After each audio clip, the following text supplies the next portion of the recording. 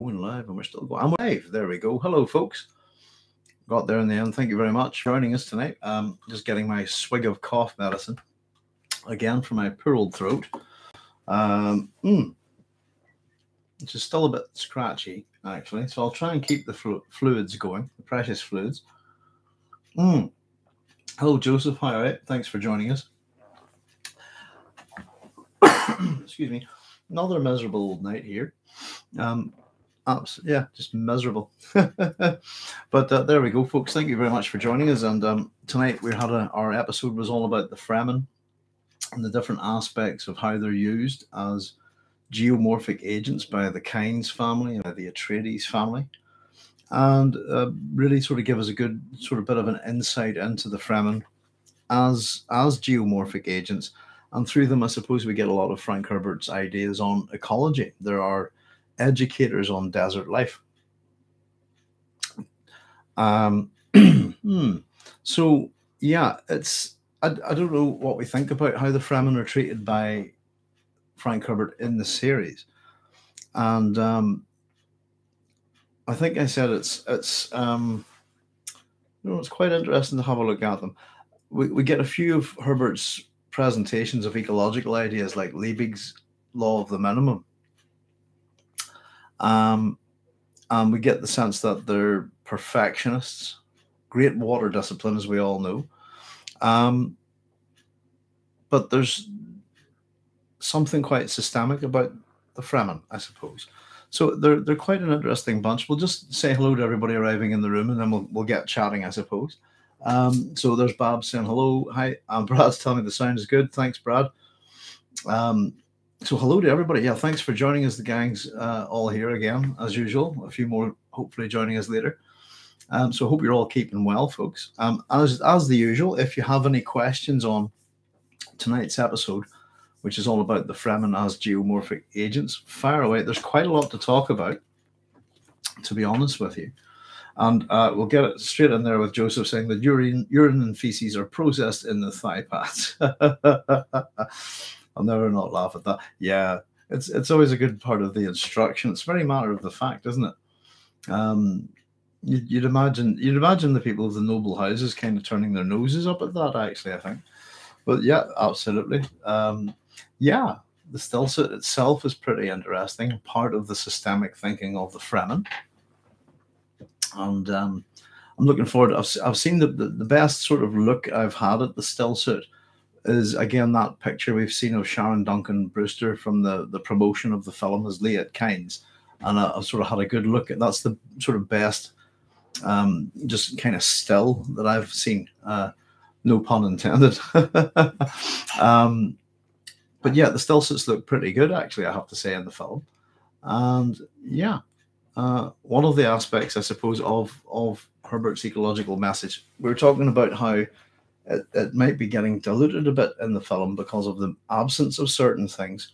But the other place where the ecological message is really, really delivered, from Frank's point of view, not just the planet itself, but from the Fremen.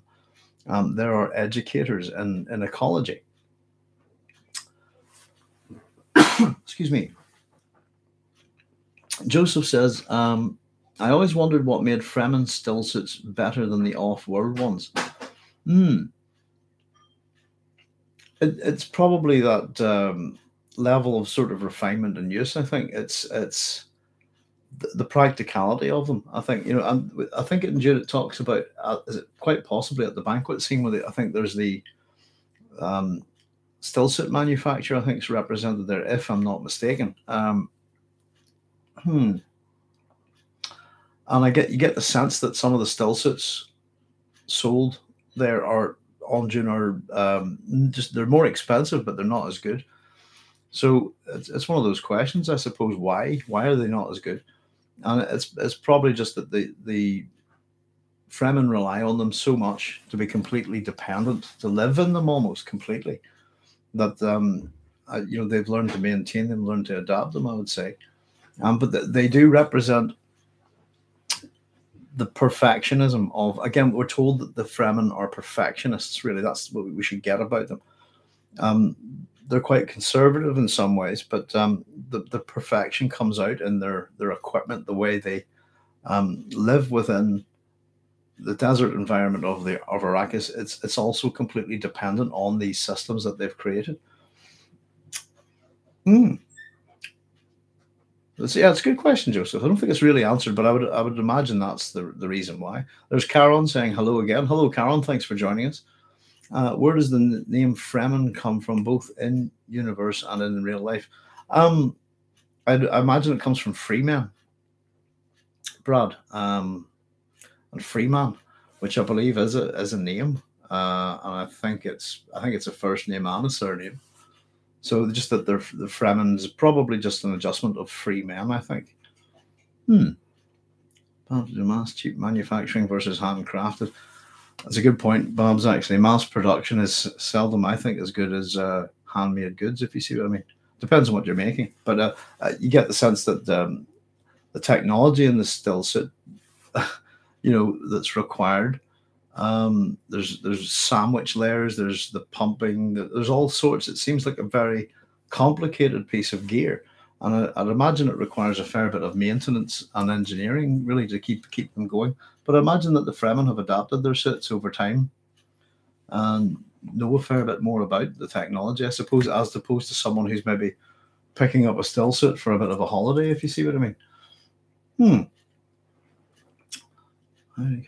So Joseph's generations of refinement in your life relies on it, not just for profit. Yeah, I think that's the kind of idea, Brad. Joseph Smith says, Babs, I thought Fremen had factories, though I suspect the world is flexible, though it isn't. Rows of people crafting as a factory, as is rows of machines stamping out cars. They do have factories, Joseph, or manufactories anyway, but we're told that I think that it's a lot of the Fremen women work in these factories whenever the men are off fighting. But it does, they need ammunition, they need all sorts of things. So yes, they do have factories. I think it's part of the siege, to be honest with you, maybe. But a community needs all sorts of things. So yeah, Brad's just saying free man. Yeah, in regards to where do we get the name Fremen? Yeah. Karen says, I'll state this now to lower expectations in regards to certain themes. Yes, I think the movie is primarily about following Paul's arc out of his youth, which does make me curious if they can find a way to go into the ecological aspect more with the Fremen perspective in part 2.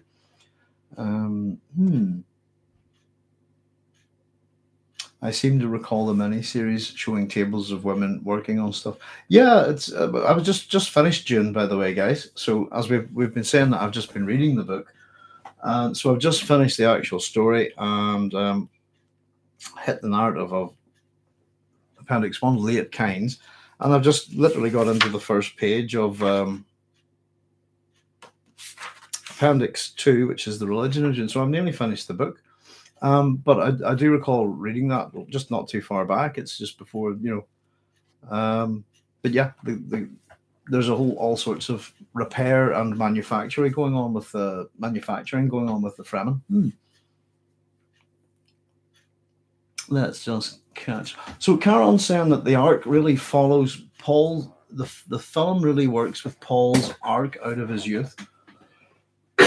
Excuse me. Which is a big aspect of the book, I would say. I think I've mentioned before that if you want to, we can categorize Dune in many different ways. Oh, thank you very much. Cup of Joe arriving. Thank you, love. Oh, that's hot. That'll cool down for a bit. But, it's science fiction, etc. But one of the ways that we can categorize it as what we call a Bildungsroman, which is a coming-of-age novel. So it does fit. It's one way of approaching the book, actually. So that does make sense, Karen. That's the way they go, and it is when we meet Paul Atreides, he's 15. By the time we're through the narrative, he's a man, and he's gone from not just boy to man, but from man to Messiah, if you know what I mean. So it makes sense that that's a good arc, one of the main arcs that they would follow with the character. What you're saying is that I have a sense of where the first film ends, Karen. And I would argue that most of the ecological lessons that we get from Dune should have already happened by part at where the film ends. If you see what I mean. So we have there's other ways of introducing us to the ecology of Arrakis, but particularly the banquet scene, which is not there, is a big educator for the reader, I think. And the Kind's gender inversion, again, I'm not too sure what the message is going to be with the Kind's character. So those are two big aspects of ecology that we're not having presented in the way that Frank would want, I suppose. The other teachers or other educators in terms of Arrakis itself is the planet, is, I suppose, the landscape, etc., and the Fremen and how they interact with it. So it's not that we can't get the ecological message. I'm just wondering, as you say, is he going to run with that more in part 2, etc.? It's interesting. Can't wait to see it now. I mean, just at that, I'm at this point now where I really just want to go and see the film. I've got so many ideas about it. I'm just curious about it in many ways. As you say, Karen, excuse me, I should probably be planning my second visit by this point, I'll just catch up on your comments, folks. But I hope it isn't this. I hope the ecological theme of Dune isn't displaced at all or seriously watered down. Babs is off to do dinner, but is still listening. I'll keep listening up. Okie dokie, Babs. Enjoy the cooking, and we'll keep the banter going. Thanks very much. Karen was saying, wasn't there mention of noise from Fremen working on some machinery in some siege, or am I making things up? Yeah, no, I'm pretty sure there is something to do with manufacturing within Dune.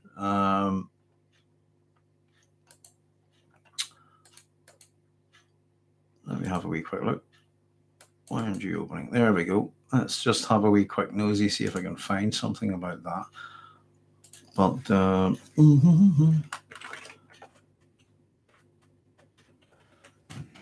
we go. Not too many. Let's have a wee quick look. Well, there's the bit about the still suit manufacturer from Kartik. Ah, right. Let's have a wee quick look here.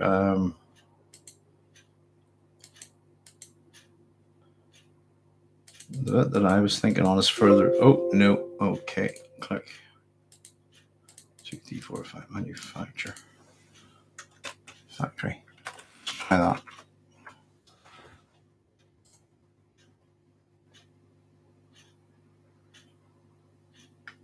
Is that Hara? Let me see. There's a bit here, guys. It's Hara. She recoiled at the harsh edge in his voice. They passed another brightly lighted room visible through an arch on their left. What's made there? He asked.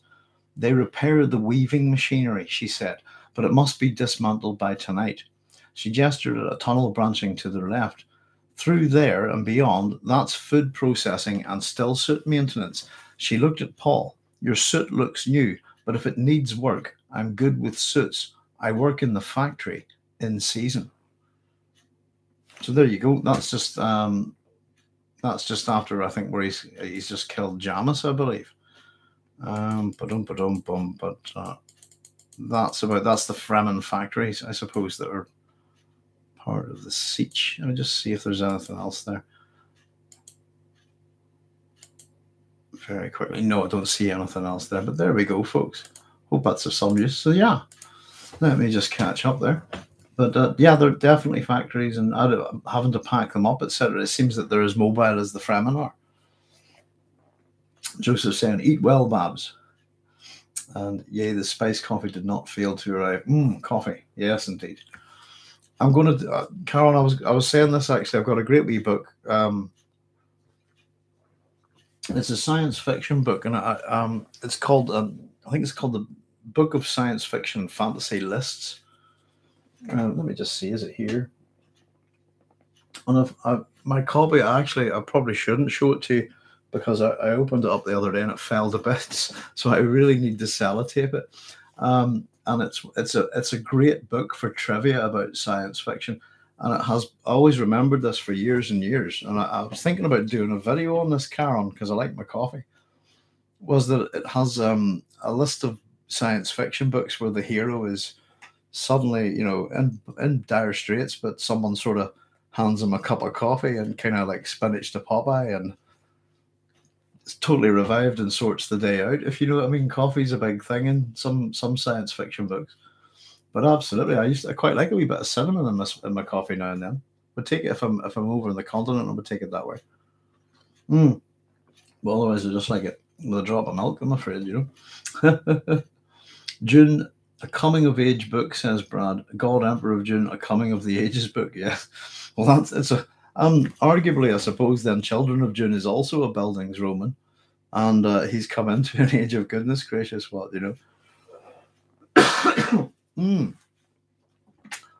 But yeah, there we go. Karen said, yes, I love the banquet chapter, though I never expected it to be in the movie. It just feels like something that shines in a written medium. Karen says, Mentat, computation in progress. Yes, that's what it was. Thanks.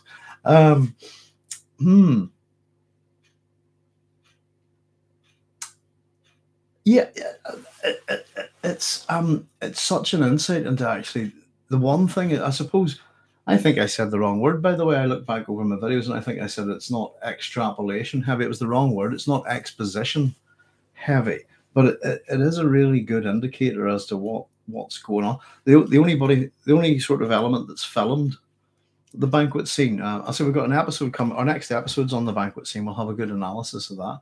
But the only time it's been filmed is in the TV Frank Herbert's Dune series, and I thought it was very well done. So it has been filmed. It would take up a chunk of the. I think it took up a chunk of that. There, it's about maybe 20 minutes long, so it would take up a chunk of the film. But it works really well. There's a lot of tension, potential violence, intrigue. So it's kind of. I think there was somebody pointing out the other day.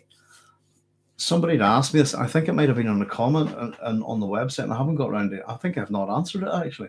That you could view as this sort of the banquet scene. Is it kind of like a Last Supper for the Atreides, if you see what I mean? Excuse me, Karen. So let's just add hero is handed coffee as one step in the heroes. Yeah, it's kind of like that actually, Karen. But I seem to recall in the book, it's quite funny. I'll see if I can get this and read it for you at some point. But I think the one that they point out, the example that I remember from the Book of Lists, I think is Kimball Kennison, who's he's the hero of the Lensman books, and I think he gets it says he basically gets the crap kicked out of him, and he's just lying as a, and then someone goes cup of joe, and dun, dun, dun, and he beats up all the bad guys, and there you go. It's that kind of thing, and apparently it happens in science fiction quite a lot. Enough for them to create a list of books where it does happen, I suppose. So I'll see if I've got my book is it's got to be sellotaped, Carol, basically. Which and it is a great book. I must maybe see if I can even get another copy of it. But it's called the Book of Science Fiction and Fantasy Lists. I think it's by Maxim Jakubowski, is it? And another author, I can't remember, but I think the title's correct there anyway,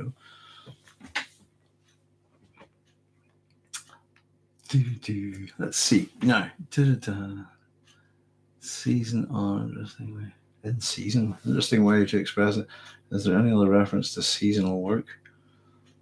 Hang on. Oh, right. I've lost the context there, Brad. I'm backtracking. I can't remember what I said there. An interesting way to express it. Is there any other reference to seasonal work? Did you leave someone on read? What's that? I've lost the thread there, guys. I've maybe said something. Have I said a malapropism or something like that? It could be. But no, I actually thought the book was here. No,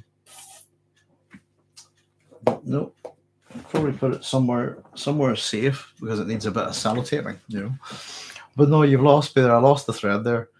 I can't remember what I said in season 2, Brad. Maybe you can remind me.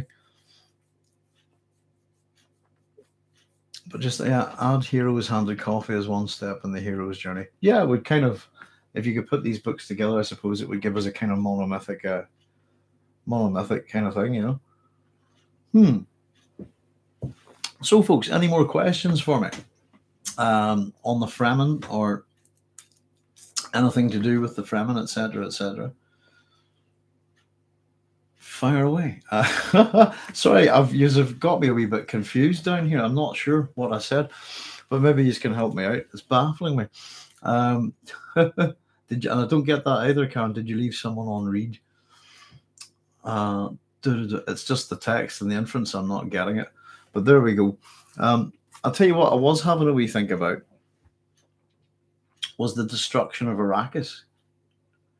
Current equals 1 equals 0.999.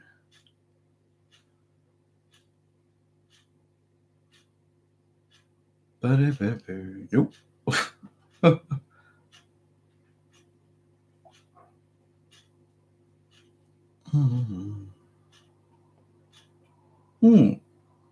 Sorry, guys, I'm just a bit baffled by it. I'm not understanding at all what's going on down there. But I'll tell you what, I'll chat for a minute or two until I can figure it out. Well, as I said, the Fremen, I think, are everybody's kind of monkey, really, in the Dune universe. I don't know what you think, but they're absolutely manipulated by everybody. And we talked about how the Kynes family are able to come in on top of the mission area protectiva, manipulate them that way, religiously, superstitiously.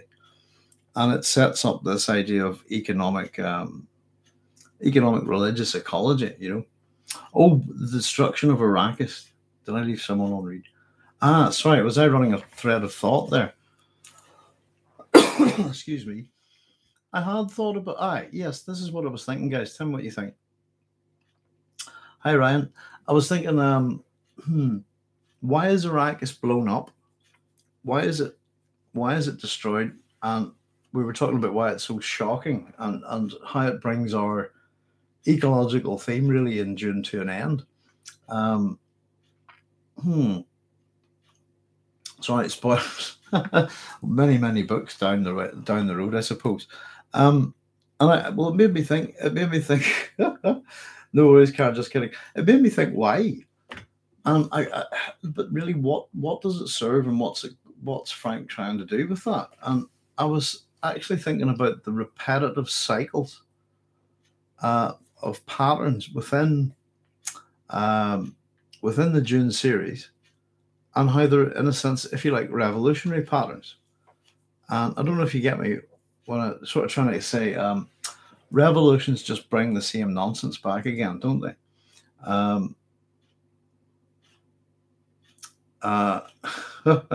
Let me catch up here. Works in the still suit factory in season. What delineation is there? Oh, right. Got you guys. I was going to say, well, in season could be killing Harkonnens and not killing Harkonnens, if you like. But right, thank you. I've got you now. I was getting very confused there earlier. For all this talk of factory work.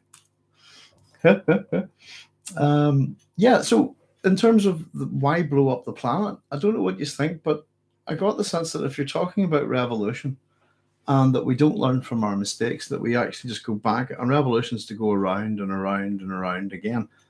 And the idea that revolutionary forces are often conservative once they get power, if you see what I mean. What was he trying to say about Western man's systemic approach to ecology, etc., by blowing up his planet? And that's the bit I was thinking about. It wasn't about revolution. It was about destroying a thing, destroying an ideology, perhaps. I don't know. It got me thinking about it. Hey, Noodles. You all right, Pat? Sorry, my small dog's just leapt up on the bed here. But yeah, so just in terms of the same iterations, you know, that idea of those who do not learn from their mistakes are condemned to repeat them forever. That kind of thing. And so I was really wondering what was the lesson of the planet being destroyed, you know. But there we go. Carol says, our Harkonnen killing seasons are annoying. I'm allergic to them. Yeah. I get the idea that, well, here, I mean, what delineation is there for seasons in June? It must have seasonal weather, you'd think, wouldn't it? Excuse me. in terms of its position to its sun and stuff like that. But I'd imagine it just gets hotter.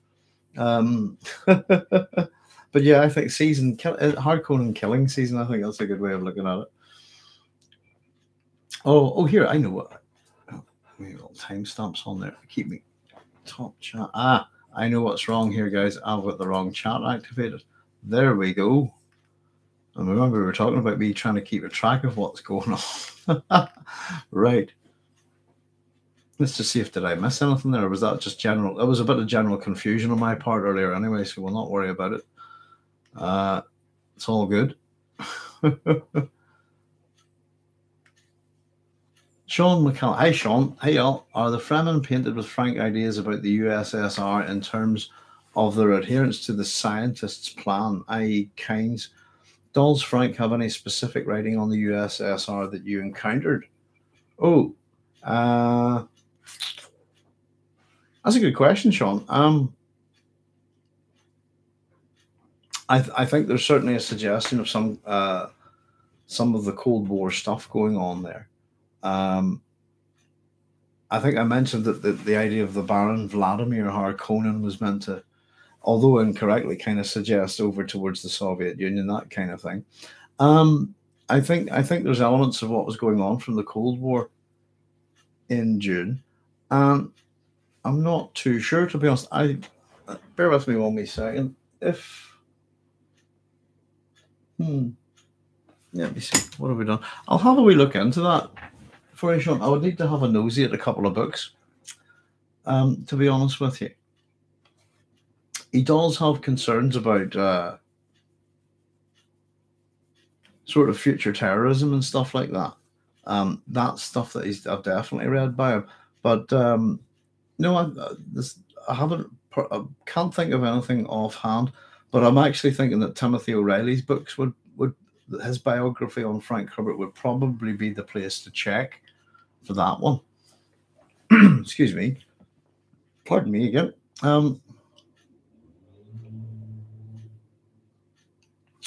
In terms of but your question is in terms of with Frank, are the Fremen painted with Frank's ideas about the USSR in terms of their adherence to the scientists' plan? For example, Kynes. Does Frank have any specific writing on the USSR that you encountered? I'm not too sure, but I'll look into it for you. The scientist plan, it's part of what, in terms of what Herbert calls it, Sean, he's a term for it, and he calls it's the Presbyterian fixation. So in terms of Kynes definitely represents that type of thinking.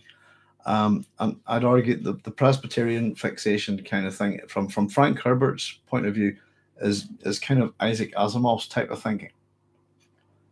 Any problem can be solved with more tech, basically. So I will look into that for you, Sean. It's a good question, but I'm not too sure. But he does comment on a number of things.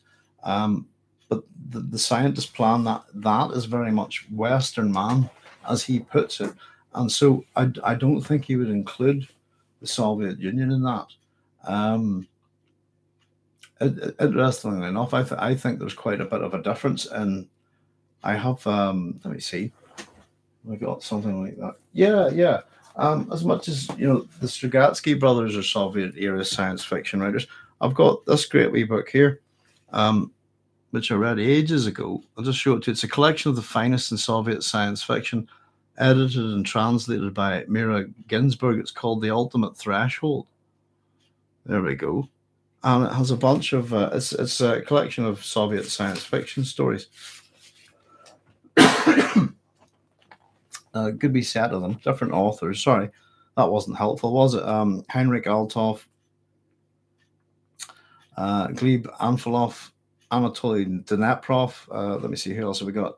Roman Podolny, Herman Maximov, Olga Larionova, Igor Roshakovatsky, if I said that right. There's a whole bunch of them here. I do remember reading this kind of stuff, and I know it's slightly segued from your question, Sean, but I find there are very different sensibilities about Soviet science fiction, particularly the scientific focus stuff, if you see what I mean. Karen says, maybe a quick key to the question is considering who blew the planet up and what they represent in the whole thing. Well, isn't that the Honored Matres, I believe? I can't remember. Who does blow the planet up in the end, or is it a self-destruct? Can somebody remind me? My memory's not too good on those later books. Let's see. At least from the Bene Gesserit point of view, the destruction of Dune was to limit the oracular power of the pearls of awareness in the sandworms. Was the larger point? What the larger point Frank is making? It does seem like you're onto something. Ending the cycle of revolutions. Yeah, that's kind of what I was trying to point out, Sean. Because we have all of these reiterations. Yeah, so I just wanted to run down quickly. Karen says, yes, the Honored Matres blew it up, and I'll run back again just so I can bring that in. Larger point, Frank, is Bene Gesserit, quickly. Sean, it's your point as well. Do a number of things to limit oracular power. We talked about them, how they muddy the oracular waters, if you like, with tarot. But the larger point Frank is making, I wondered, and it started to make me think that revolutions are kind of stupid. And it is that sense in the true meaning of the word, just to go around again and around again. And that's what we do. And it's part of the whole cyclical setup within Dune. And it had to just had to ask why, so you can get the sense, are we going from garden planet to desert planet to garden planet, oh no, back to desert, boom. But we do have this movement about, and the final episode will be about how the planet continues to go through these different changes. But it seems, it's I think it's about breaking a way of thinking, possibly, if there's a metaphor there. And I think, Arrakis is pretty important to Frank Herbert, to blow up your own planet. It's an interesting thing. Why? If this is the thing you're famous for, but why blow it up?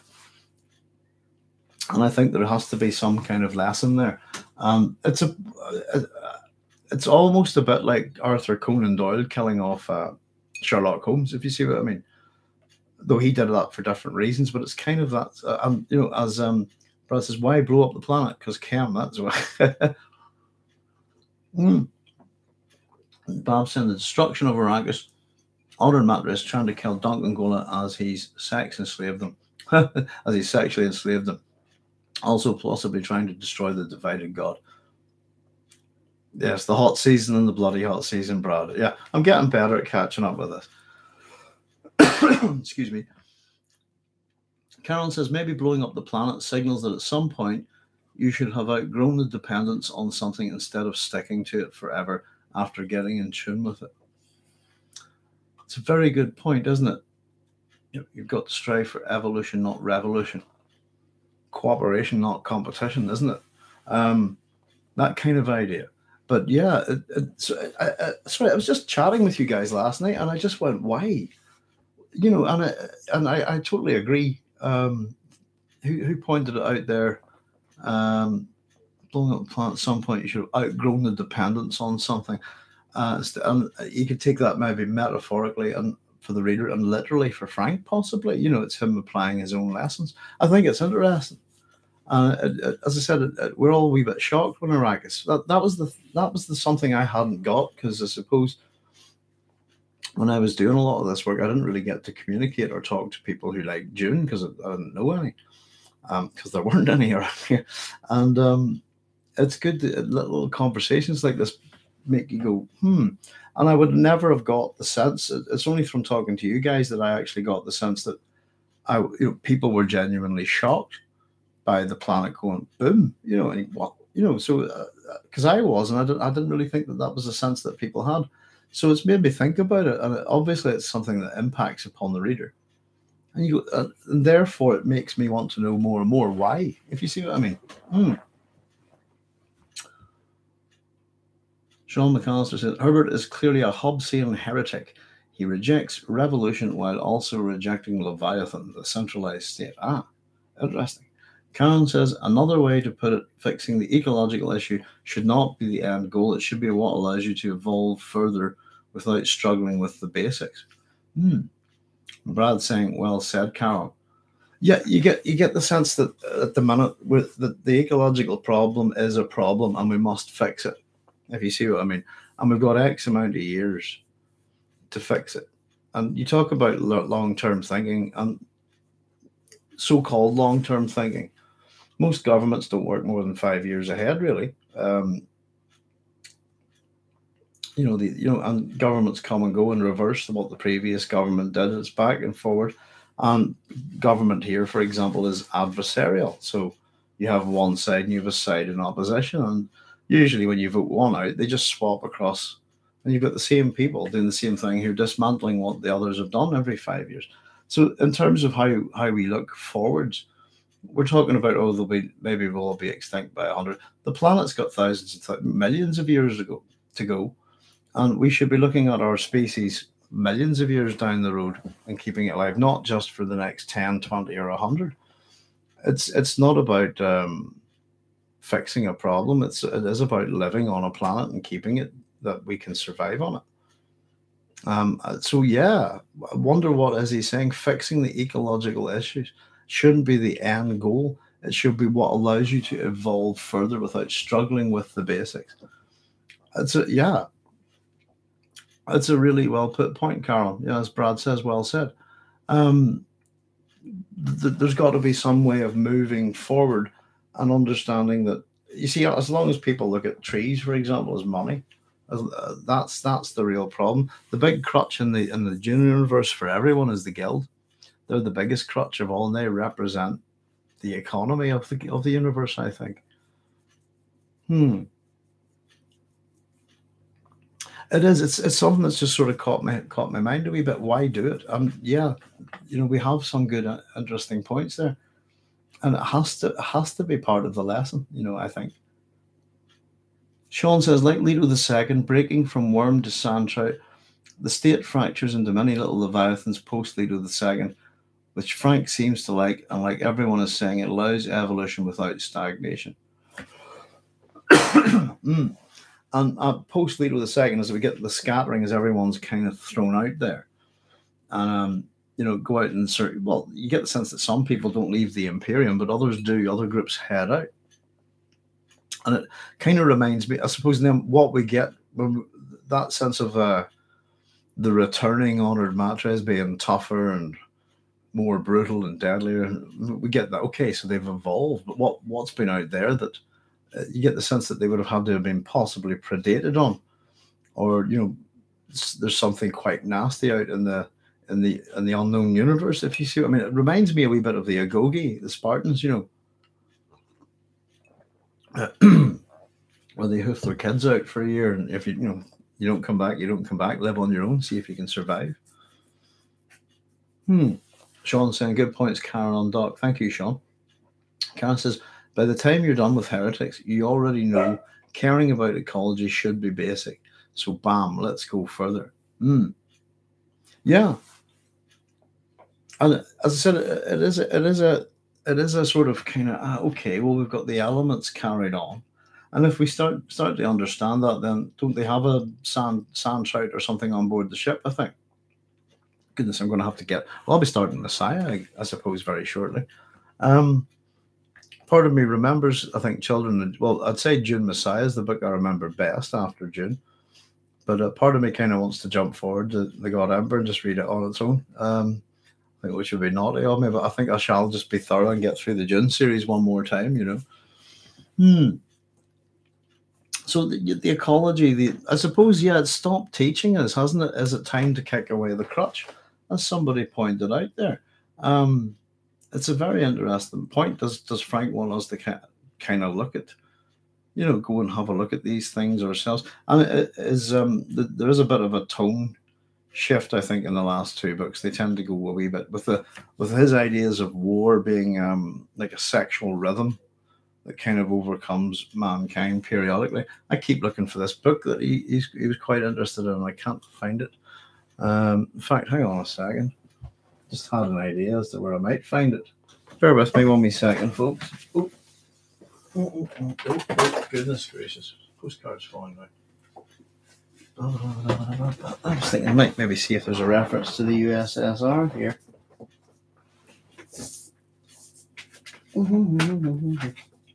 Oops, sorry, dropped stuff. What did I drop? Postcards are dropped. Joyous Invasions. Theodore Sturgeon. Yevgeny Zam. That's a nice cover for Yevgeny Zamyatin's Way. It's a bit weird. Excuse me. The postcards. Let me see.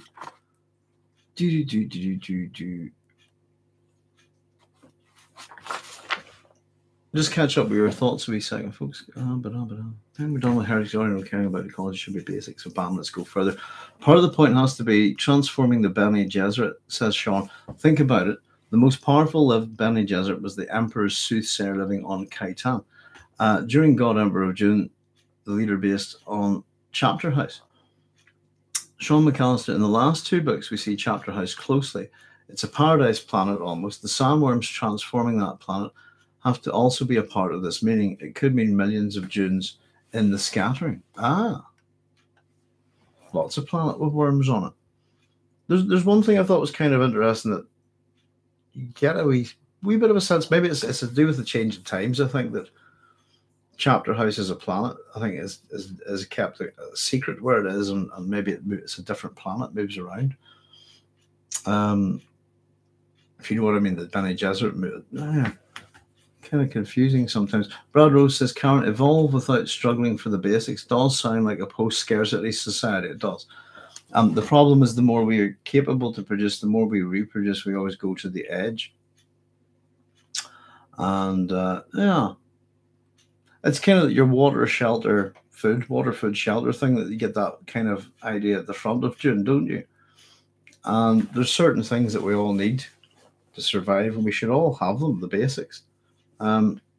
If we live in a society where that happens, where we've all got everything that we need to, eat, drink, keep warm, have a roof over our heads, and have access to medicine to look after our health, and everything else should be a bonus, I suppose.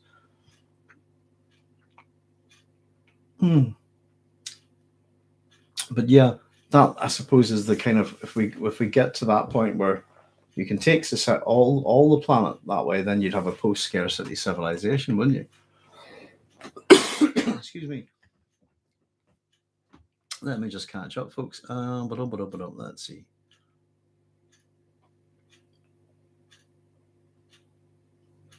Just talking Sean's point about the worms transferring Chapter House. Dune is destroyed and reborn, says Sean. The Bene Gesserit still use Salusa secundus, so now most Bene Gesserit will grow up in harsh conditions. Brad says, has anyone seen the documentary The Future Eaters, or documentary series? I haven't myself, Brad, no. If you let us know a wee bit about it. What was I going to look up here quickly? Not sure. That's true, Brad. Birth rates are lowest in the advanced societies. Oh, I must have missed something there. Carol said, I'd say if we as a society would get the basics, we wouldn't reproduce excessively anymore. I don't know. I think there's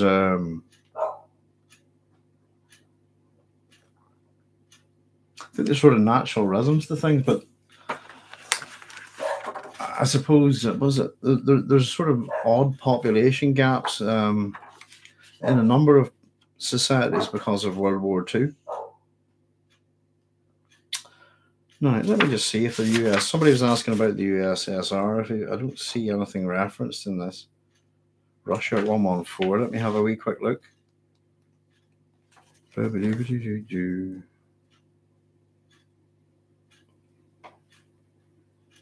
Yeah. I suppose somebody was asking about the Russian. What was it? The Soviet scientist idea. The book possibly to look at that. Under Pressure is a kind of Cold War paranoia book. Let me see what's Russian here.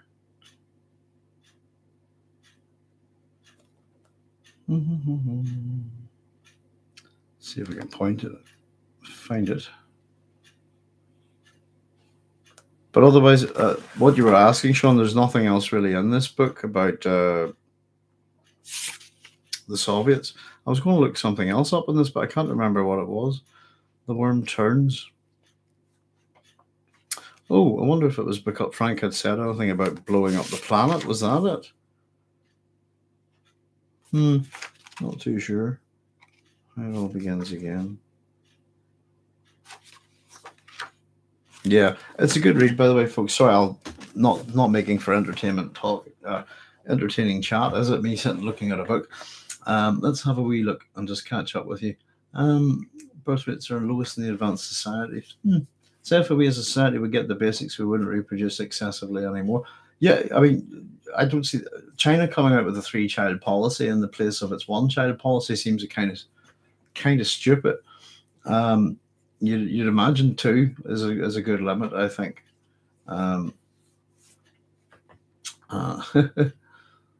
The advanced for yes, good use of quotation marks there, Sean.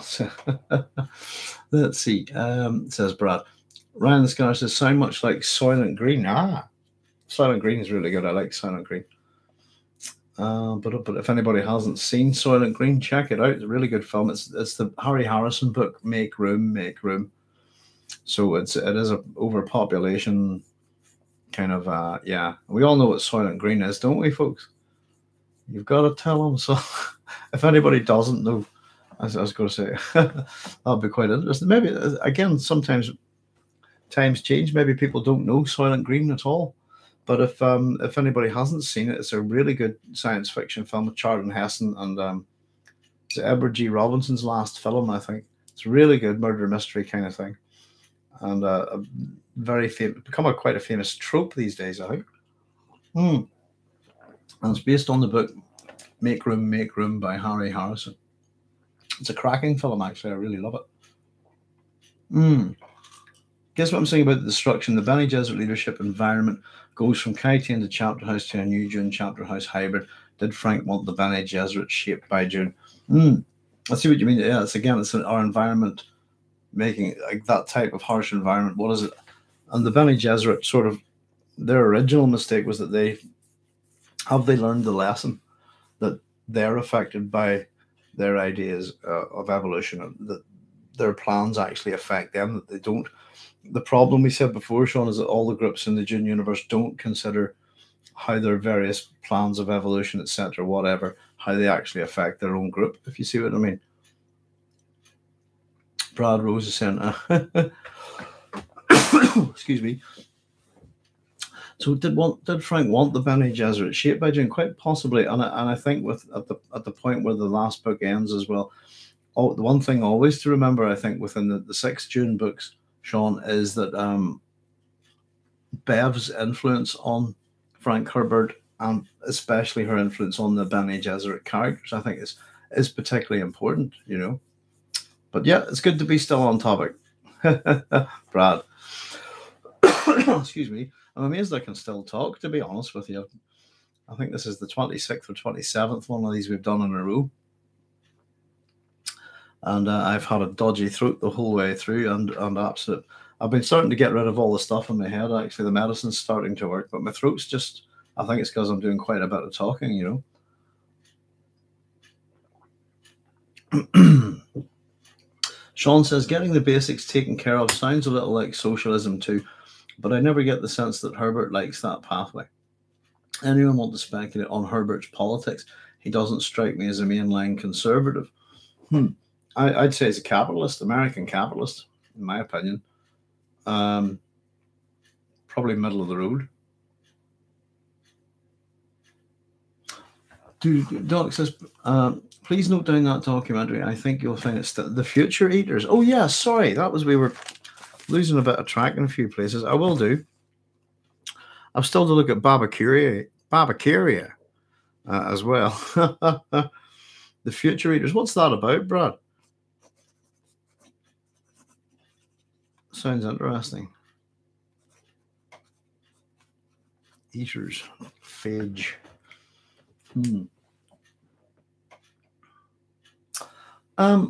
So Herbert's politics, yeah, I don't know, probably a bit eclectic, Sean. I'd say that there is clues to this stuff, and it probably is in the Road to June, or is it the Dreamer of June, and the Timothy O'Reilly book.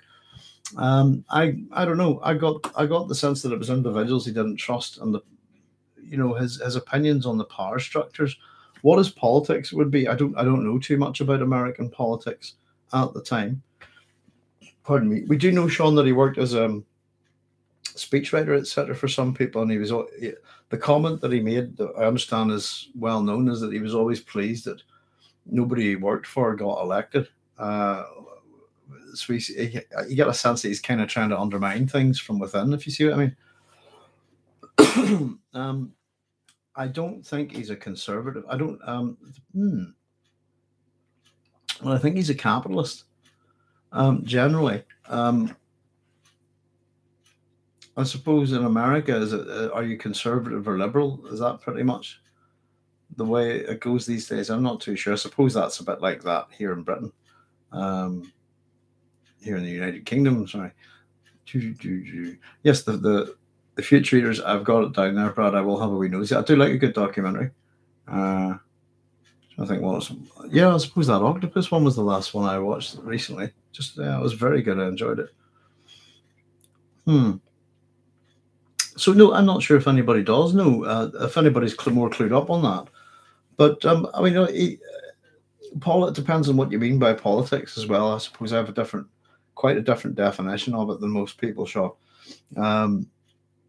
But I get the sense he's probably quite easygoing, liberal-minded person, if that helps. But and he's ecologically minded. But I think he needs to make. He's focused on making a living, I suppose.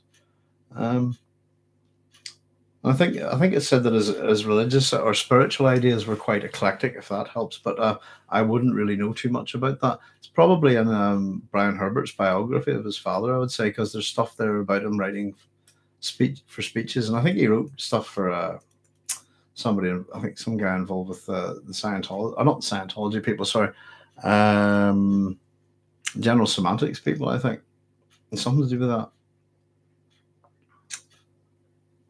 Brad says, I love the way the Fremen show Paul and Jessica their water cache, and the youth Paul doesn't blurt out, where's your spice stash? He's truly wise beyond his years. Yeah. Yeah, they don't show them where all the spices, I suppose, but What's my definition? Frank seems very interested in the person-to-person politics versus the mass political shit show that is the US political discourse, says Sean. Well, I'm a person that parks himself in the classical world, Sean, so my definition of politics is this. Politics is the science of the happiness of humanity, where the happiness of the individual is subservient to the happiness of the collective. I actually don't believe that bit, so I'll just that's Aristotle's definition from the Nicomachean Ethics, Sean. I'll give you my own. It's the same, but I just stopped earlier. I'd say that politics is the science of the happiness of humanity. Full stop. There you go. That's my modern interpretation. I don't think it's okay to crush one person to make you all feel a little bit better, if you see what I mean. And I think how a society treats an individual speaks volumes about that society. And I think a lot of our democracies these days, are happy for the individual to fall by the wayside, if you see what I mean. So that's my definition of politics. It's a classical one, I'm afraid. But that's what it is. Politics is a science that is about making human beings happier. Pretty much. I think it's a good definition, Government is not the same as politics, Sean. They're two very different things. I think it's interesting that is it Plato's book's called The Republic, which is Plato's a Greek writer. The book's got a Latin word for its title. Plato's Republic is a better name for it would be on government, if you see what I mean. Excuse me. But politics and government are two different things. That's my own opinion. Let's just catch up with you guys because I think we got a few comments on that. So no one in the US practices politics. I don't know. Are you interested in your happiness? it seems to be a thing that different countries are starting to be into. You'll see this on the news. People are going, "Oh, Norway, the people are happiest in Norway," and you're going, "What? Why? What?" It's kind of interesting, isn't it? It's not that they're richer; it's that they're happier, and you kind of go, "Well, what are they doing?" Because my life's a misery, if you see what I mean. So I don't. I'm not too sure. American politics looks very similar to the you American politics looks like and has the trappings of the Roman Empire, if you understand me. It's yeah. And I don't know how it works at the more local level. I imagine it's quite different, but I'm talking about your national, your as a United States, if you know what I mean. And I know each state has its does each state's you've got federal law and then you have state law, so each state has its own way of going, I suppose, if that's correct. So I'm a wee bit. All we really get about we don't get too much about American politics on over here, guys. But basically, it looks quite bizarre from where. But ours is no better. No, don't get me wrong. In fact, ours looks terrible compared to yours. So there we go. So politics is a system to distribute blame instead of fixing the problem. Ah, popcorn. Well said. I don't know if you backtrack and look at these ancient Greeks. They are trying to understand their world and build a better society. They want to have a eudaimonia is the word we keep saying, a good spirit, and their intentions are good. But yeah, we need to distinguish politics in the sense of what it is in practice and what it should actually be, I guess. Well, all things have a theory and application, don't they? If you see what I mean. Ryan says, "Damn, I spilled my whole beverage. Got to get some tiles." Don't you know where your tile is, Ryan? Don't you have a tile handy? Just in case, Yeah, I got one just over there. hmm I generally, in terms of American politics, I suppose, if you look at Dune, we see you see I've put Donald Trump into my videos. He's tried a few things that you could argue are part of Frank's warnings. He's attempted "I'm the Messiah, I'm the chosen one." Who's that? Whose benefit is that for? There's the environmental thing, etc. He's tried to play a few kind of what you call bread and circus games, if you see what I mean. Yeah, if you want, there's another one really, Carol.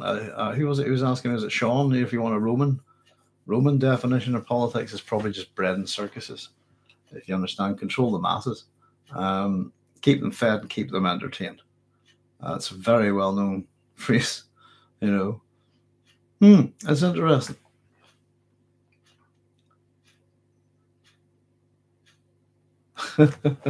So I just backtracked. But yeah, I don't know. As I always say, I don't think anybody needed to be warned about Donald Trump, but obviously people do. So American politics is absolutely baffling to us now because of the Trump. I suppose we have something similar with Boris Johnson, but I think you're trumps Johnson in every way, if you see what I mean. But American politics is just baffling to me now. I understand your system, kind of in the structure. Yeah, it's like the American dream has become the American nightmare, I suppose. I which is a shame because a lot of the world used to look to America, as a land of the free, home of the brave, all of this kind of stuff that you have kind of sold us over the years. But America always did look like a very positive, to me anyway, inclusive, multicultural society. And that's how America always appeared to us. And it now seems that America is all of those things, but not inclusive, if you see what I mean. It's a very fragmented, multicultural society. And I think it's such a big, North America is pretty much a continent, if you like. I think it's a problem with so many different issues and all over the place. It's a scale problem sometimes, I think. But I'm a bit baffled by American politics. And things like liberalism, I don't know, the word liberal means free, to be liberated. and I know you kind of have Republican and Democrat. Um, I even like the kind of use of those two words. One resides in the people, and the other one is the force of the people, if you like. They're interesting. But so I mean, this country's people have been migrating from here to America it's a big part of Irish culture. I'd argue that there's a large proportion of American population is of Irish descent. Quite a bit by this stage, going down generation after generation, But so no, it's a wee bit baffling sometimes, and at the same time, you've got a lot of the size of America. That you've got some serious ecological problems going on at the minute, I think, and but it's kind of fascinating. But watching Trump for 4 years I think, has made us all quite anxious. I don't know about you guys, but he's just been to us, he's a very obvious nut. I don't know. I've seen him he's done an awful lot of harm to people, and he's cost lives.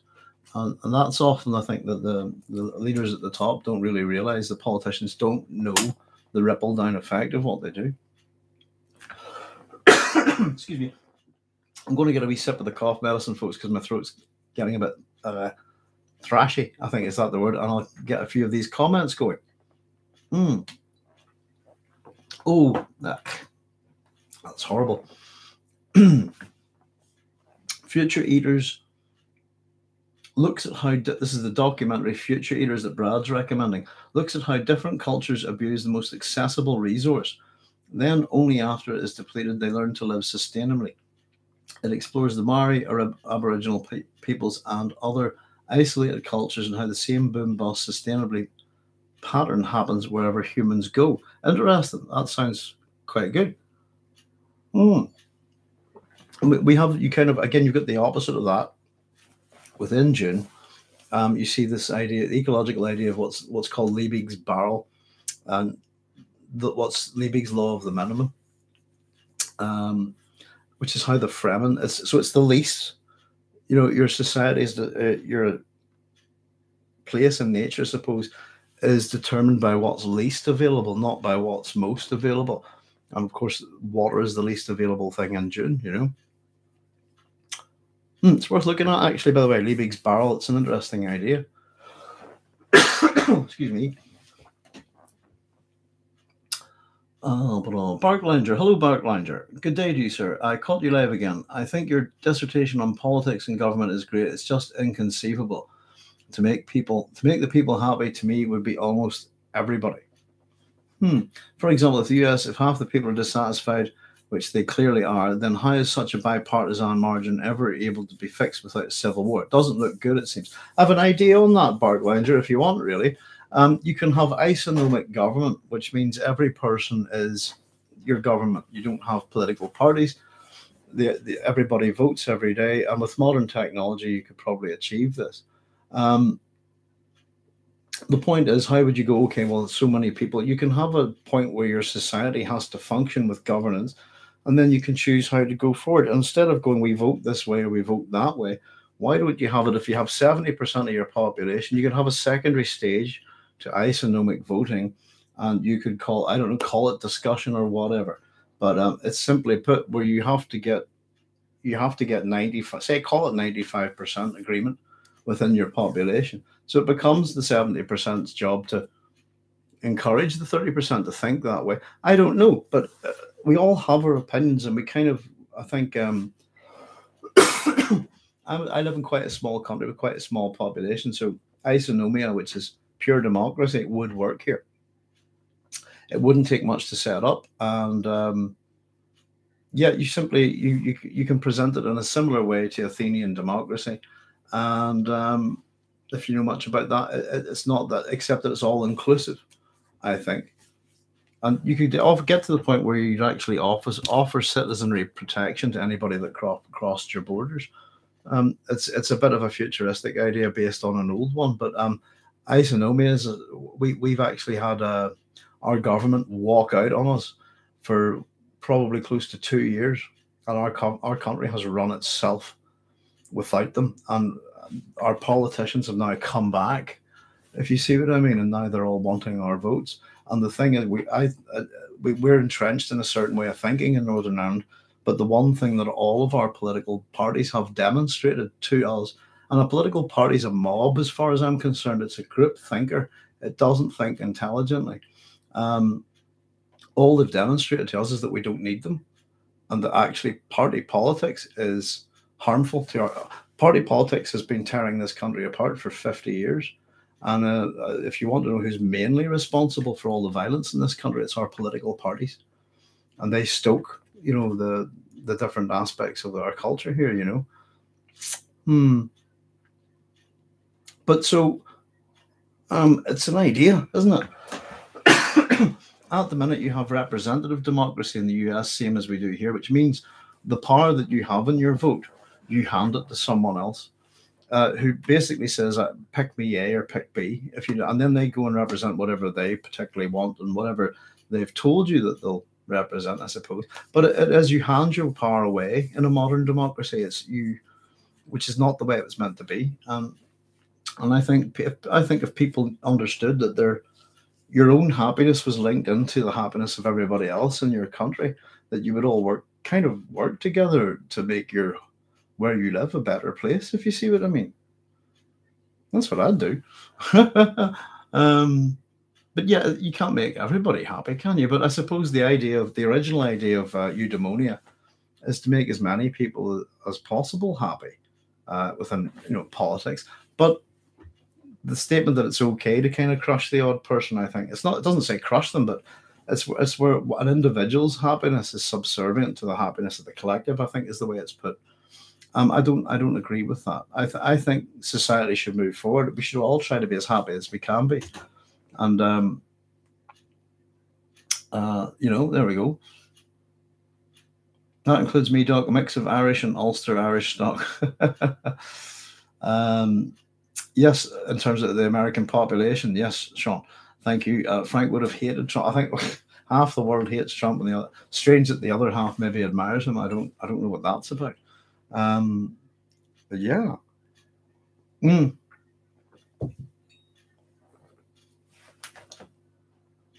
There we go. So that sounds really interesting, says Sean. That was good little bit of debate there. Bark Lounger is saying, for example, if the US, if half the people are dissatisfied, which they clearly are, then how is such a bipartisan margin even able to be fixed without a civil war? It doesn't look good, it seems. You just have a society that doesn't solve its problems with violence, Brad. That's a good place to start. Really, war is the extension of politics by any or all means, that kind of thing, And if you think about that, whenever you elect, Joe Bloggs or whatever you want to call him, and you put this guy in power, and then he's got a war machine to work with. I don't know. But the politician, it's in this country, we get our politicians saying we're not going to stop playing politics. How dare you play politics in this place? And you go, your politicians, what are you doing? That's what you're supposed to do. But we often point out that we think that most politicians don't know what the proper definition of politics is, and that they view politics as government, I think, and power. Depends. Our politicians are particularly corrupt here. But it's just a matter of fact, and I think it's the same on the UK mainland. And I don't know about the States, but it looks like most politicians are working for businesses rather than people, if you see what I mean. But yeah, just don't have a society where killing people isn't. I don't know if that's a really obvious answer to your problem or your question. Sorry, Park Ranger. But if you have us as just, hey, everybody, before we talk about this, let's not do war or violence, or when you lock up all the guns and hide the booze. If you see what I mean. Brad says, laughing at Luke, you got me thinking about California Uber alleys, Ken politicians. Uber Alice, yeah. Ken politicians. We got the kind of excuse me, my nose is a wee bit tickly. Got the kind of sense that the American cannabis laws were. I don't know if this is true. Maybe you can tell me this, but we got a sense that the American cannabis laws got repealed. Is that a word for it?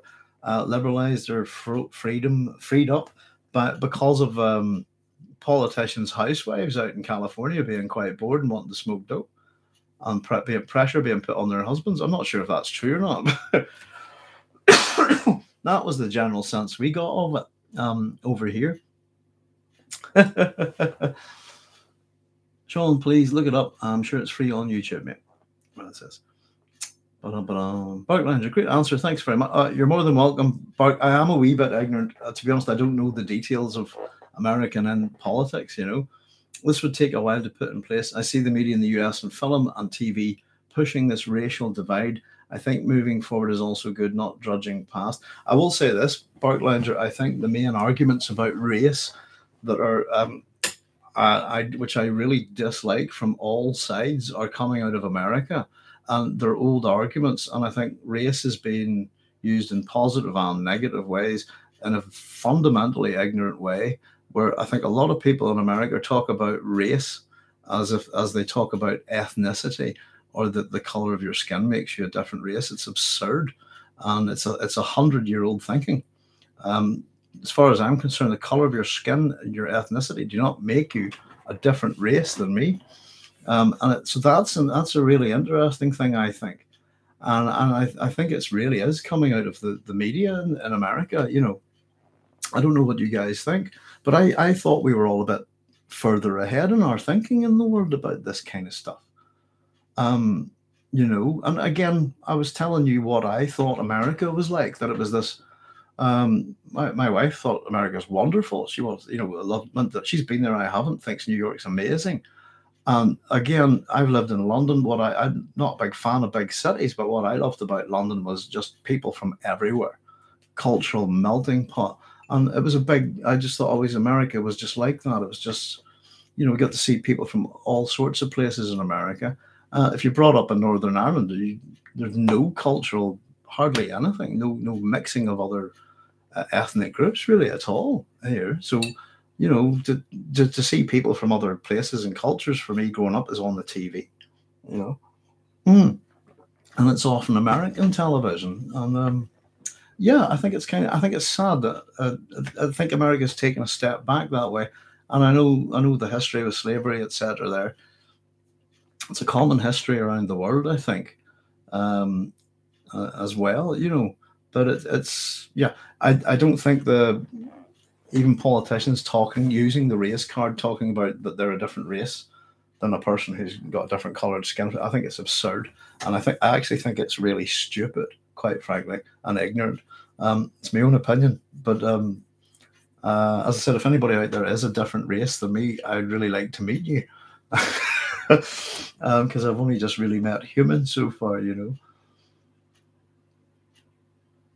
But there we go. I see two 1-hour episodes on YouTube on my watch list. When it comes to politicians, says Brad, I think Cock Sparrow said it best when they wrote the song "Watch Your Back." Mark Lander, you're correct. I remember a good one, Brad. I'll tell you what. It's from 2000 AD, and it was issue number 666, and it was an episode of Bradley Sprague. And the special guest stars in that 2000 AD episode were the Sisters of Mercy.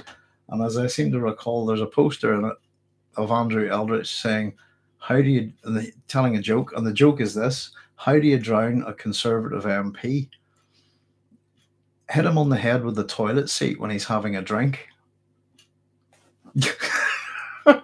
So there you go. That's I don't know why that's ingrained in my head, but I remember laughing my head off way back when I read it, and that's an exact reference to where you'll find it, by the way. Barclay, you're correct. Most politicians are tech company pawns these days. That's where the money is. It's all about the money. It's the same here. Marijuana has been decriminalized, says Sean, starting in Colorado and Washington states, shortly later California. More about tax income than anything else, honestly. Okay, no worries. I quite liked the story of the bored politicians' housewives wanting more cannabis. I thought that was had a nice kind of thought to it, I suppose. But Brad says, Sean, I found it stimulating and you seem smarter than I do. I hope you get something.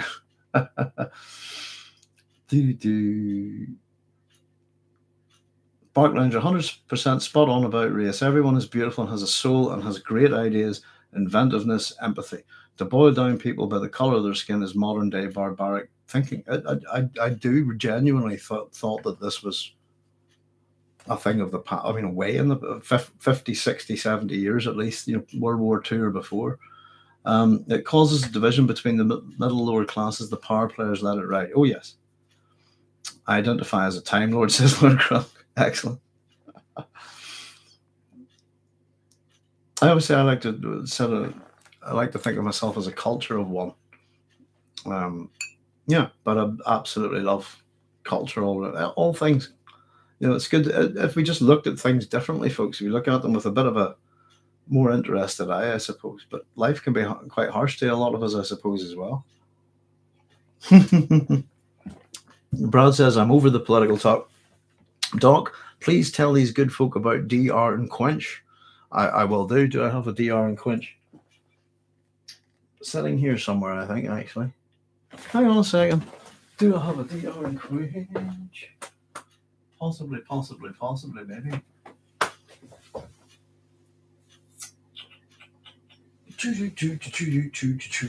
I don't actually. I'll tell you what, folks. If you give me a wee second, I will find a DR and Quench for you. But I have to run to the loo really urgently. So could I intermission for a few seconds, and I'll just hit pause. Excuse me a wee second.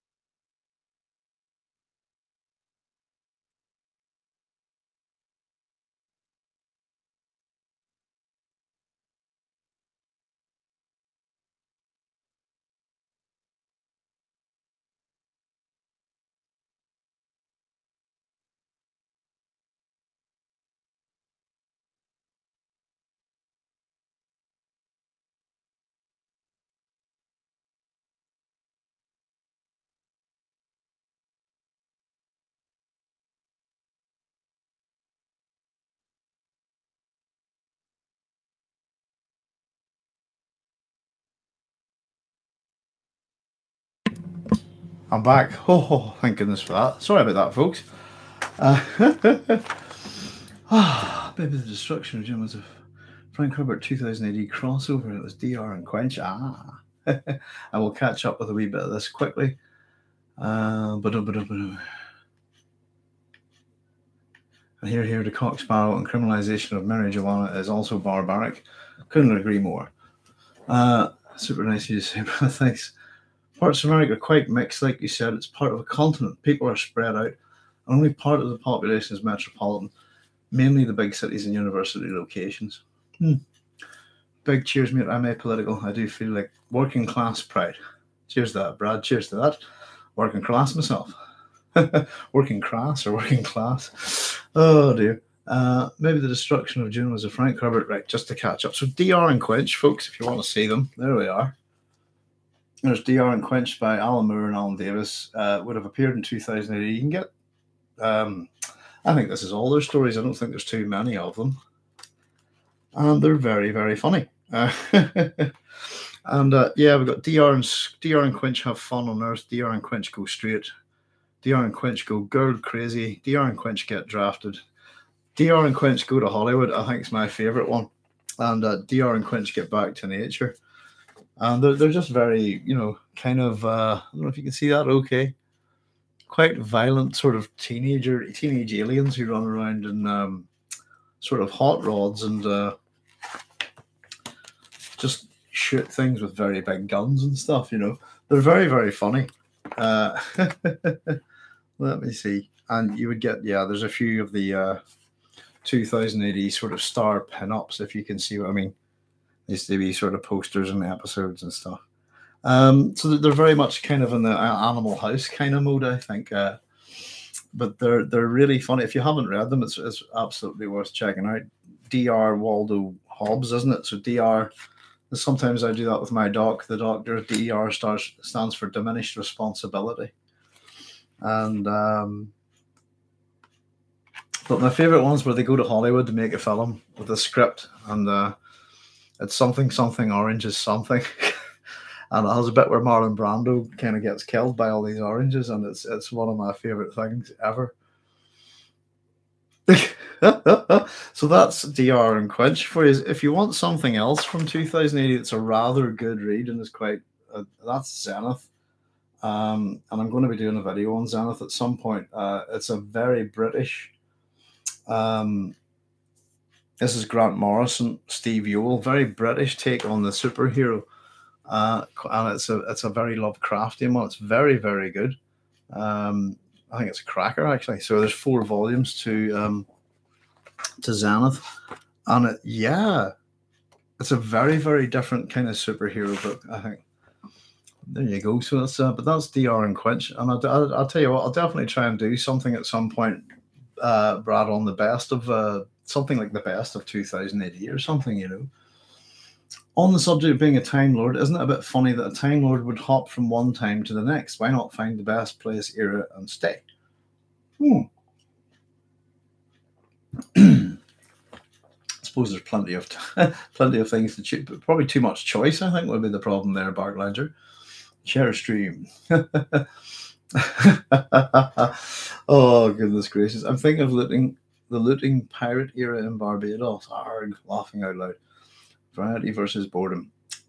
Bark, wouldn't you go back to dinosaur era and leave a Nokia 4810? That blows some minds. The Alan, who is it does the? Is it Alan Moore does the Thorg's Future Shocks? There's a lot of really good wee time travel ones there. One of my really just got me into kind of closed time loop stories, little time trickery stories, and it's always one of those ones. It was just in the comic book, the panel that shows you them landing their time machine back in prehistoric era. Guy steps out, squishes something, whole page is black. That's it, everything's gone. Great little things like that. What is the best place era? If Ian M. Banks' culture is out there, maybe there and then. Well, the culture, if you read the books, the culture will be around now. They've been hanging around up in orbit since Star Wars came. Sean, I don't know if you've read The State of the Art, but I'm not sure. I think it's set around the 70s or early 80s, and there's a culture ship in orbit and various culture agents on the Earth and incognito, but they all have Star Trek and Star Wars parties on board as they're imitating, the human culture on the Earth. But the culture, I think you've got a good range of years within the culture stories, don't you? Because Consider West of Windward is a sequel to Consider Flaybass, and I think the events are a set of 1,000 years after. Maybe, I think not quite sure, but there's many years. It's all to do with the light of a dying star, something that was part of the war. Sean said it still worked. It was fine, Brad. Spooky. The Nokia 48. Yeah, I've got one of them, I think, somewhere. Got a lot of old phones. Must get rid of them. Bartline, true, the Industrial Revolution could start thousands of years before its origin. Those people would figure out the Nokia in no time. Well, it could be. You could substitute it as the Nokia 4810 as the monolith since 2001. Dun dun. Maybe some ape man or primitive human picks it up and uses that phone to beat somebody else to death with. Bartlander, there we go. Sean McCarthy, anything Grant Morrison is fantastic. Yeah, and it's he's Animal Man, I think. Yeah, I'm not joking. These are a really, really good quality. And the tie-in with the Lovecraftian thing, you know, it's really good. And yeah, I remember reading these as they came out, and I said superheroes were not really my thing ever. But it's a particularly good take on it. It's very kind of psychedelic. He's meant to be like a kind of psychedelic rock star who's a bit of a twat, and has basic. He can fly a bit, and he uses it to make a kind of like a. He's a bit like a George Michael kind of imitator. He's meant to be. He's a pop star. He's a and he ends up getting sort of dragged into a. It's a very Lovecraftian set of stories. Zenith, they're really good. Hmm.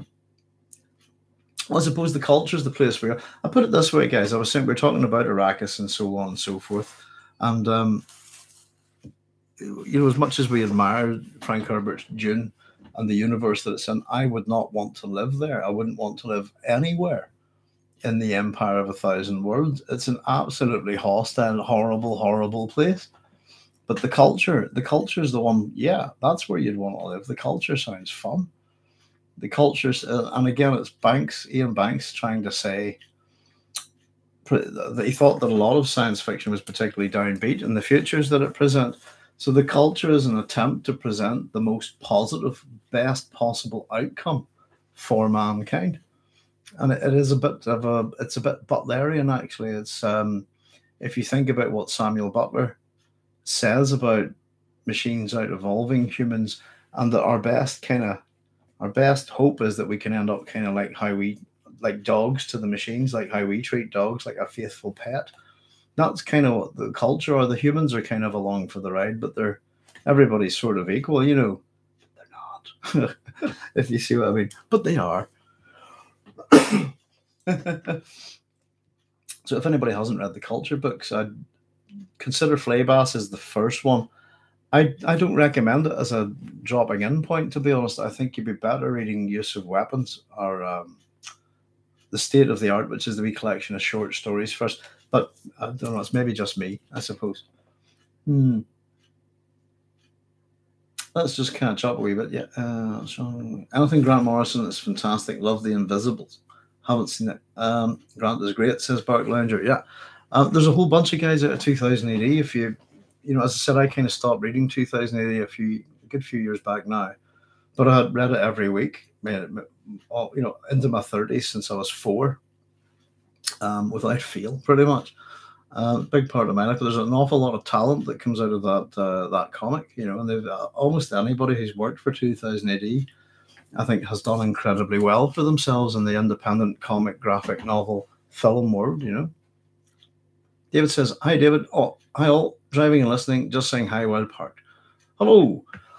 Hi, David. Thanks for joining us.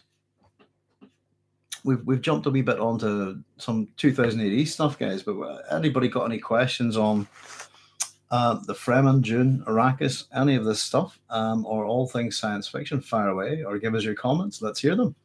Brad says, "David, I'm drinking and listening onto my second pint of Pogue's whiskey." And whiskey and cola. It's 10 a.m. Pogue's whiskey. It's not a whiskey I've ever heard of. Is that as in the Pogues, the band? Is that their own whiskey, Brad? Bark Lounger says, "I would go back 2,000 years to the moment when Herodotus tells Plato of the magical land of Atlantis. Would be interesting to see if there were any artifacts." Plato has let's see, I don't think would they line up well. If you're picking a place to go for time, there's the description of Plato is Plato's description of Atlantis is still there, as far as I understand it. He gives quite clear directions as to where it is, and nothing's there. My argument for the Atlantis case, folks, would be quite possibly, I don't know. I was thinking about the Minoan civilization, but I think that interesting. There's a few candidates, if you like, but they don't. I'm trying to remember where Plato says Atlantis is. Hang on a wee second.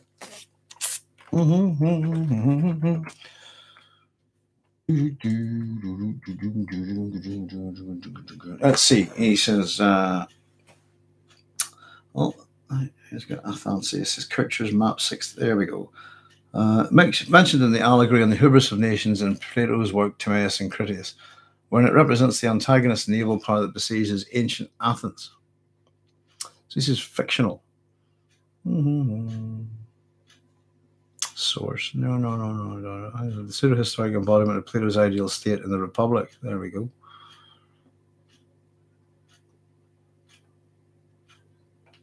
There's repeated all the nations of economic concept. No, that's not one of what I'm thinking on now. Let's see. Just having a wee quick nosy here. I thought there we go. Extending in one direction, 3,000 stadia, but across the centre island it's 2,000 stadia. 50 stadia from the coast was a mountain that's low on all sides. Broke it off all around about the central island itself is 5 stadies in diameter. It says here, I'd have to go back and read this. I don't tend to trust Wikipedia's sources on this kind of stuff, but it says Plato asserted the Egyptians described Atlantis as an island consisting mostly of mountains in the northern portions and along the shore and encompassing a great plain in oblong shape in the south with those dimensions. So there we go. But yeah, so who knows? Where are we? But yeah, it would be interesting to go back to those kind of times, I have to say. I don't know when. I'd probably go back to a time when there's no humans on the planet. Or forward to a time when there's no humans on the planet. I think I could enjoy it better. But it's Pogues was get hit the disappointing. Oh, so it is a it is Pogues as in the Pogues, yeah. Yeah. Sean McCall says there are memories of submerged places from the Ice Age that survive in oral histories up to the modern times. If Atlantis has a basis in reality, it's probably in one of these places. Yeah, I think if it was a civilization, though, it's. I think there's a number of sort of suggestions of things getting destroyed by flood at a certain point, anyway.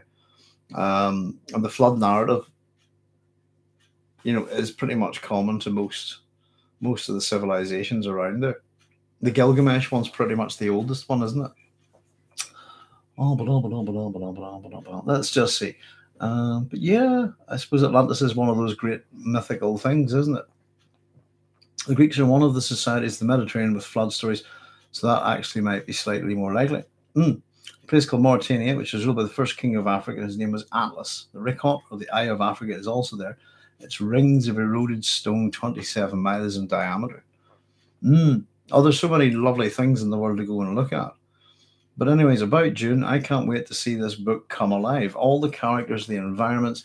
I do wish Denis Villeneuve all the luck in the world, says Bark Lounger. Absolutely. I mean, as much as we were talking a wee bit earlier, Bark Lounger, about I'm a wee bit concerned about the Frank Herbert's ecological message. It wasn't massive in David Lynch's film, and the banquet scene was missing from that too. So I'm not that bothered about. I hope they don't certainly do something completely different with it and present a different message. But I'm really looking forward to seeing this film. And as I said, I've been no matter what, I'm going to go in there and approach it with fresh eyes and not bring. I mean, arguably, I'm one of the people that could bring the most bias to to this film to be. But I'm not like that. I don't go, Frank Herbert's books must be this, blah, blah, blah. And if it's not that, I'll go in and look at it with a critical eye, I suppose. But I have a good knowledge of the books. And I suppose there are certain things that I'm going to look for. And it's not to do with the details. It's really to do with the spirit, if you like. Does that make sense? As long as the film has the right spirit, I think it'll be absolutely brilliant, and I'm really looking forward to it because I have enjoyed every version of Dune. Bark Lounger, I love the David Lynch film. I think a few of us have said some of us were introduced to the books via the David Lynch film. I imagine some people have been introduced to the books via the TV series as well.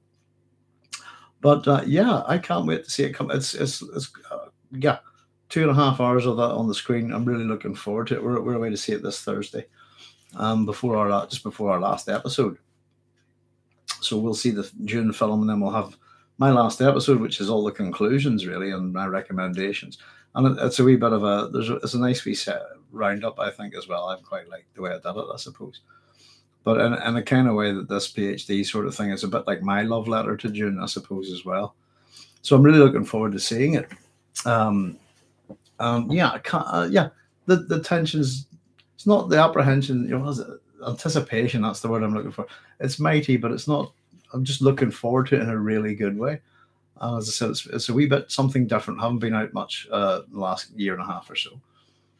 So yeah, it's so many things. I think Karen was saying that if, on your first watch, maybe if you're well versed in Herbert, you're kind of looking at things and going, "Oh, that's what the guild looks like. Ah, there's the voice." You can maybe be paying too much attention to it to just enjoy it. So I'm really hoping that I can just go in and relax, if you see what I mean. Not go, oh, that's wrong. I'm not going to point anything out. My wife's not read Dune or and isn't the biggest fan. If you're gonna, she's been going on, I've got to go see this, and she's not too happy about it. But she gets all of this stuff here on a daily basis, so I'd say she probably knows more about Dune than anyone who hasn't actually read the book. So really looking forward to it. Brad says, of course, sci-fi is the down stories. He wants happy stories. It'd be like what Henry Rollins said about happy songs. Look up this spoken word bit on YouTube. I think it's called Happy Guy. Henry Rollins. Henry Rollins band.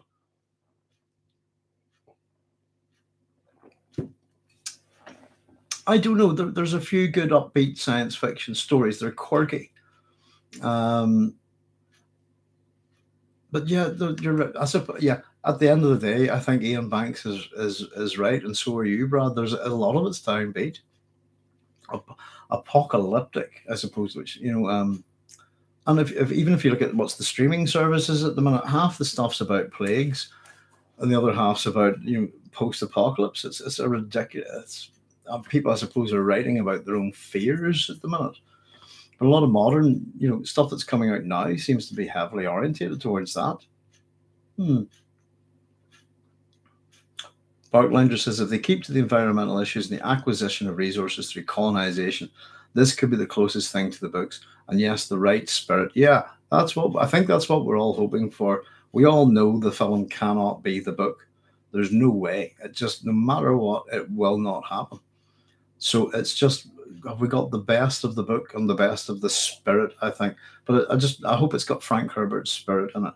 I don't know if you know what I mean, but if you saw the Lord of the Rings films, and the further they went in, the more they became Peter Jackson's Lord of the Rings and less J.R.R. Tolkien's Lord of the Rings. But to the point where he did The Hobbit and he just took Tolkien's name off it. It's Peter Jackson's The Hobbit. I thought it was appalling, Pardon me, and I'm quite fond of The Hobbit as a book and its limited size, and it's a well-written book. But the thing, I had to go see it with my son, and he's quite into it. And I actually, I think I said to somebody for the first time ever, almost in my whole adult life, I fell asleep in the cinema during the third Hobbit film, and I was disgusted that I had fallen asleep in the cinema, especially as I love the cinema. I just couldn't think of that happening. So if it's a testimony to Peter Jackson. Filmmaking is you actually put me to sleep in a film, and you're the only director ever to do it. So, oh, dude, that's a bit harsh, isn't it? But it's true. I'm genuinely sorry to say it. Not that he's ever going to see this, I suppose. Appalling to put his name on J.R.R. Tolkien's The Hobbit, but it's good. I suppose in one way it was good not to put Tolkien's name on it. Brad saying, "Yep, the Pogues have their own brand of whiskey.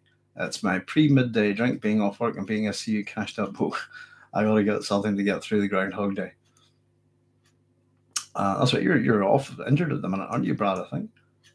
Park Lounger says they wouldn't be right without a Pogue's brand of whiskey. All is well. All is well. I don't know about that. I'm imagining it might not be very good whiskey. Whiskey's whiskey, isn't it? I suppose when I drink water, I drink water. And when I drink whiskey, I drink whiskey. And never the twain should meet.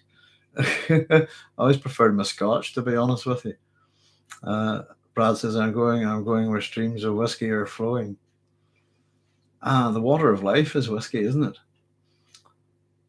Brad said, I'm missing my buddy Ether. Yeah, he's not here tonight. Yeah. Ether's brings quite a lot to the party, doesn't he? I'm sure we'll see him again. Barklander said he did a good job with the trilogy, but to turn a 170 plus page book into a trilogy is just simply a cash grab. It was uncalled for sure. I agree. It was just, and either that, it was just I love this stuff too much. I want to bring because I can make 9-hour movies. I'll bring as much from this, that, and the other, and throw it in. No, it's a very simple story. I think The Hobbit, and particularly for younger kids. I mean, we can all. I always looked at the Hobbit as a children's book, and the adult Lord of the Rings is the adult book that takes that story on. If you see what I mean. But I don't look at Lord of the Rings as a book, as a kid's book. I see it as an adult book. Its main theme is death. But the Hobbit is a children's book. Its main theme is just an adventure, enjoying your life, taking wonder, stepping outside your door, I suppose, and appreciating your home.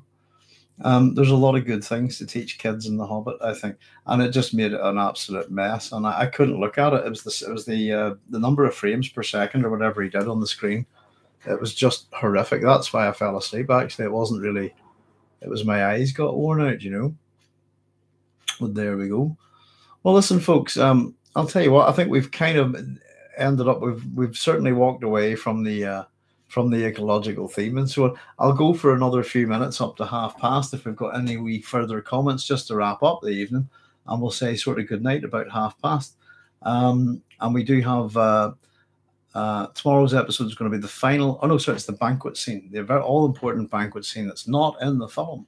So spread the word, folks, and we'll have a look at that tomorrow night. Just to catch up with your comments, and Brad saying all you people will be happy to see it. Here in Australia, we have to wait until December. The sign on the IMAX is closed for renovations. Brad, that was kind of doing my head in a bit, because I thought Australia is a huge modern country, and we'll maybe just go Sydney where you're at, but surely, how many IMAX screens are in Australia? I'm kind of getting this Denis Villeneuve thing has done this film for IMAX, but I know an awful lot of people seem to be finding people. We don't have IMAX. Nobody seems. I don't know. I think is it America's got IMAX, Canada's got IMAX, but there's none here. You know, I have a love letter to cinema is on a unusual format screen that virtually nobody. I don't know, but I get the sense that most people aren't going to see it on IMAX because they can't, which is, well, a bit bizarre. A long story doesn't equate to a good story, says Barklander. I'll get to the bloody point. And yes, it's a splendid book to introduce the young ones. It was good talking to you, sir. Good night. No worries, Barklander. And a long story doesn't equate to a good story. Yeah. I actually was really looking forward to The Hobbit. I genuinely thought, my son was younger at the time, you know, I genuinely thought it'd be a great thing to take him to see. And I think he was reading it in school at the time. So yeah, it was just a travesty, I think. Really sad. But just very difficult to look at. Genuinely hard to look at. I don't know what people were thinking. Brad saying Pratchett is sort of kind of the only writer I consider a happy writer that I read. Remember, I'm the Nietzsche fanboy. I'm trying to think of who would be a good happy writer. Do I know anybody who's particularly happy? I don't know. I'll tell you what. A good sense of humor is great in science fiction. The Strugatsky brothers are pretty funny. I find them funny, and I find Philip K. Dick pretty funny as well. I'm just trying to think. Comedic science fiction.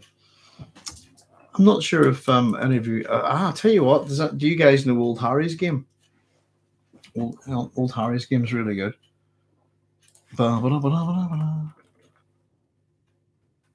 It has the theme from Hellraiser. Old Harry's Game. That's worth checking out. That's a radio drama in the similar mode to The Hitchhiker's Guide to the Galaxy, produced by the BBC. And it's an existential comedy set in hell. It's a humanist comedy, I'll say that.